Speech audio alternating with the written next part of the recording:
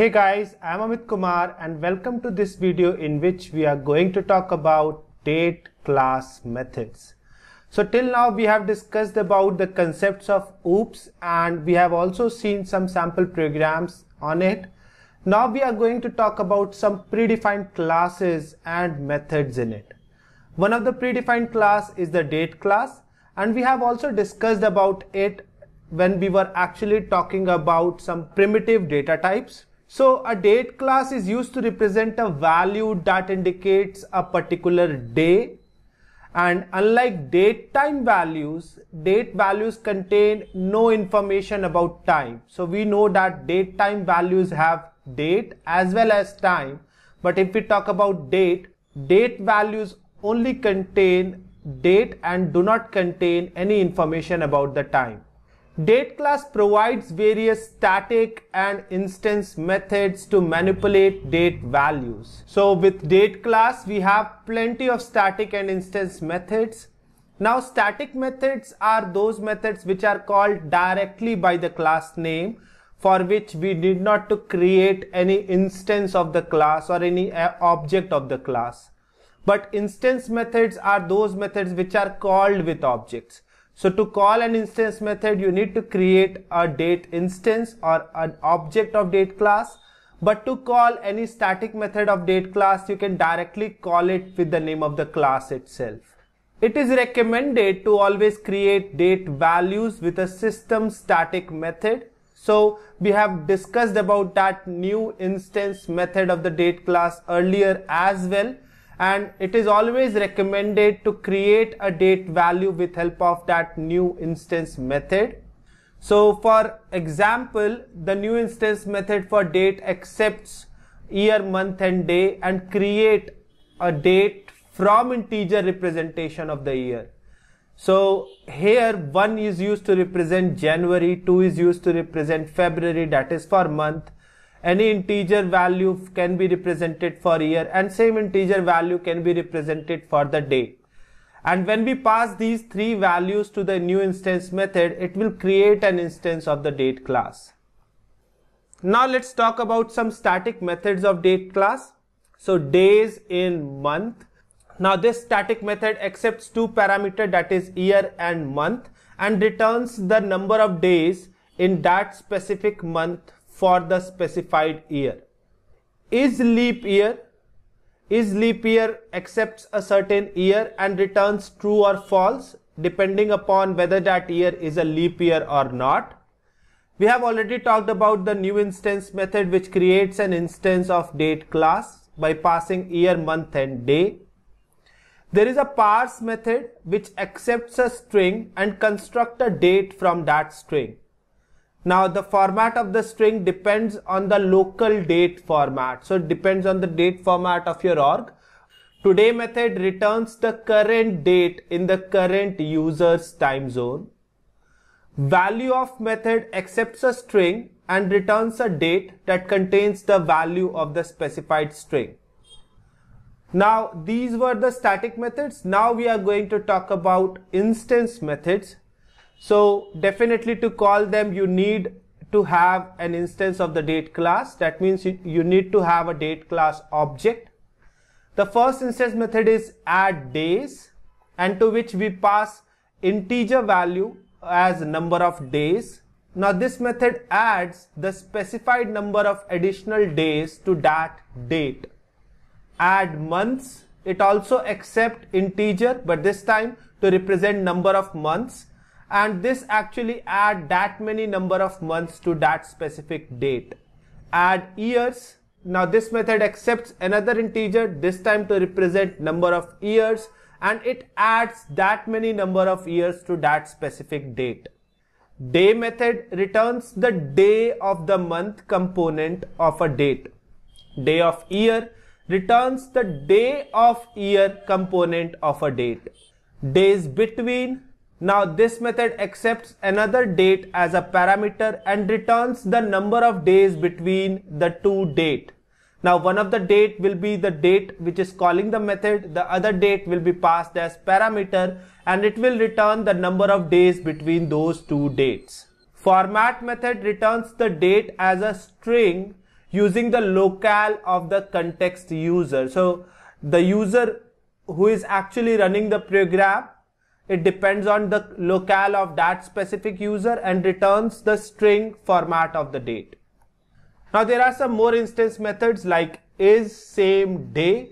Now this method also accepts a date as a parameter and returns true if the date that called the method is the same which is passed as parameter. Month method returns the month component of a date. monthsBetween method accepts a date as parameter and it actually tells you the number of months between the two dates, the date who called the method and the date which is passed as parameter. Now this will only tell you the difference between the 2 months and will not consider the days in between. toStartOfMonth returns the first of the month for the date that has called the method. toStartOfWeek returns the start of the week for the date that has called the method. Now both of them depends on the context of the user's locale. Year method returns the year component of a date. Now these were all the methods that we are going to talk about today. So it's time to see the things practically. So guys, here we are on our developer console and let's quickly create a class where we are calling some static date methods. So guys, here is our class where I have actually called those static date methods. Now, first of all, here I have created 2 integer variable as year1 and year2 and passed 2 years into it like 2011 and 2012. Now here in this system.debug you can see I have called daysInMonth, which is a static method, daysInMonth, and here I am passing year1 and passing 2 as the month. So this one, the first parameter represents the year, the second parameter represents the month, and here I am passing year and month, and this method will return the number of days in that specific month of that specific year. Now intentionally I have passed 2011 and 2012 because 2011 is not a leap year but 2012 is a leap year, and in both the method I am passing February. So for one of the system.debug it's going to print 28 as days in February, in second it will represent 29 as days in February. Then I have called isLeapYear method. Now isLeapYear method accepts a year and here I have passed 2011 in one of the call and 2012 in another call. So definitely for 2011 it's going to return false, but for 2012 it's going to return true. Here you can see I have called the newInstance method. Now to this newInstance method I have passed a year, a month and day as parameters and it's going to create a date out of it. Now this date I am printing it over here. Now here I am calling the parse method, and to this parse method I have passed the month, date and year because my user locale accepts this specific format. So I have created a string with this specific format and passed this string to this parse method. Now this parse method will create a date from this string and will be assigned to this dt2 object of the date class, which I am printing in the next line. You can see I have called a today method also over here. Now this today method is going to return the current date, which will be printed over here. Now to the valueOf method I am passing another string, but to this valueOf method I have to pass it like this. It accepts year, month and date, and then after it also accepts some time. Now this I am passing to this string and this string I am passing to this valueOf. So this valueOf will create another date from it, which I am printing over here. So now let's run this program and see the output. So here in the anonymous window I have passed the class name .show method and I am clicking on this execute. Now this will open the log for me and I will click on this debug only, and now you can see it is printing the days in month, it is printing whether the year is leap year or not, it is printing those dates. And the point to note here is for all the dates the time is coming to be 0. Even when I am passing some time to it, it is not showing that time to me. It is by default taking it as 0. Now this is how a date is printed in the log. It will show the time part as well, but the time part will always be 0. Now let's move on and create a new class where we are going to see some instance methods of the date class. So guys, here is our class. You can see in the first line, I simply created a date with help of a newInstance method. Now definitely this one is a static method, which we have already talked about in the previous program. But here we are going to talk about only the instance method. So the first instance method is here, which is going to add 10 days to this sample date. Now this is the sample date, which is 26th Feb 1988. So it's going to add 10 days to it. And then it will return a new date, adding 10 days to the date represented by sample date, and that will be assigned to this after 10 days variable. Similarly, I called addMonths and addYears method where I am passing 5 as parameter. So this method will add 5 months to this, and this method will add 5 years to this same date and will be assigned to these two variables. Now here you can see I have printed the date. I have printed the format as well by calling the format method. So this is another instance method which will return the string in a format represented by my user's context.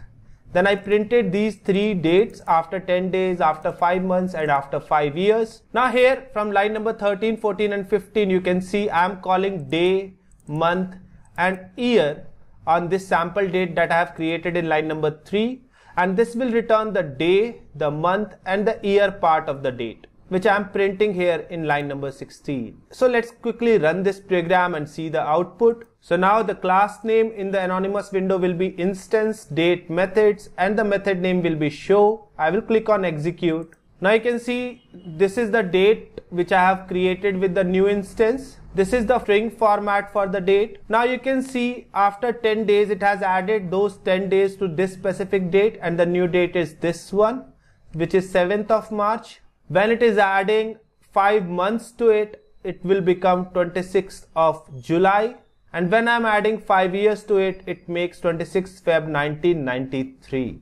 The day, month and year method is returning the day, month and year part of the sample date. So guys, there are few more instance methods. So let's create another class where we will see the remaining instance methods. So guys, here is the class. Now you can see I have created another date over here with the same value which I have used in the previous program.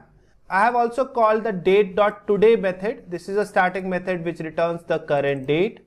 Now here you can see I have called toStartOfMonth and toStartOfWeek. These two methods on the birth date, which is nothing but 26th Feb 1988. Now what these methods are going to do, now this method toStartOfMonth will return a date which will be the first date of the specific month of the year represented by this. So this is 26th Feb 1988. So this will return 1st Feb 1988. Now this method toStartOfWeek will return the date of the first day of that week.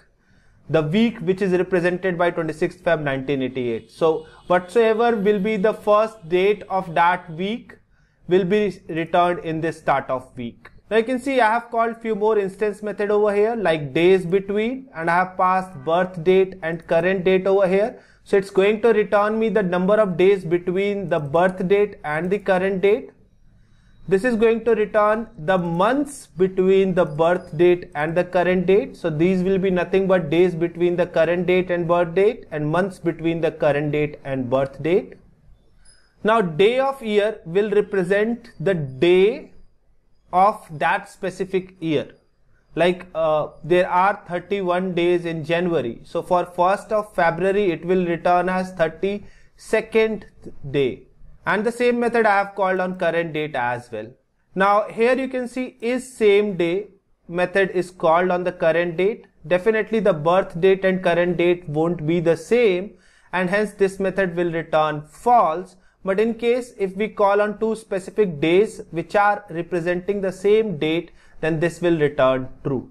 Now this start of month and start of week which we have calculated on line number 5 and 6 have been printed over here. Now let's quickly go and run this program.